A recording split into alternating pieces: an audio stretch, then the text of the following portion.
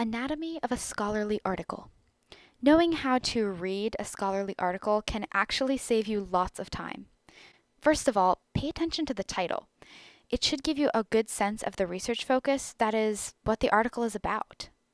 Secondly, read the abstract. It will give you a brief summary of the article and the research that led to its publication. By reading the abstract, you may be able to quickly reject any article that's not going to help your research, saving you the time of reading the whole thing. Next, if the abstract looks like the article may help your project, jump ahead to the conclusion. The conclusion is another summary, like the abstract, but it focuses squarely on the results of the study. Does the article report conclusive evidence that will support your thesis? That will refute your thesis? Or are the conclusions unrelated to the focus of your paper? Reading a conclusion is the crucial next step in deciding whether to spend more time exploring the article. If you decide that the conclusion will further or add to your research, scan the list of references, which is most often found here, immediately after the conclusion. Are the sources current? Did the authors of this article base their work on the expertise of other researchers? Look for citations from scholarly journals, scholarly books, and primary sources. You can even find and use some of these to continue your research. If the article still seems promising, notice information about the authors, usually found here, right after the article title. Look at their academic credentials and affiliations. Does their scholarship or expertise match the subject matter of the article? Is their expertise relevant to your research question?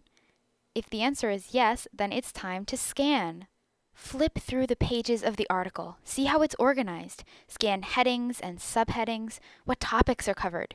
Review any statistics presented in tables, charts, or graphs. These are often found in the results section.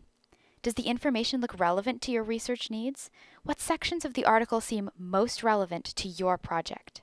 Next, you should go back to the beginning. Read the introduction carefully.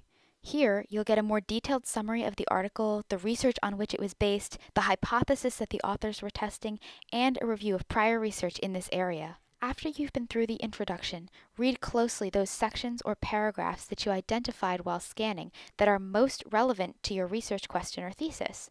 Skim other paragraphs looking for additional data and insights. Additionally, you might want to annotate.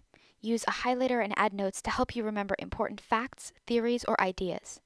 Most library research databases have online highlighter tools, usually located on a menu along the top or the sides. Make note of how you might use this information in your research paper. The time you spend now on annotation will make it way easier to find what you need later. Finally, copy and paste all the information you'll need to create a properly formatted citation. Keep in mind, every article will be slightly different, but all scholarly articles will share this same basic anatomy. Good luck!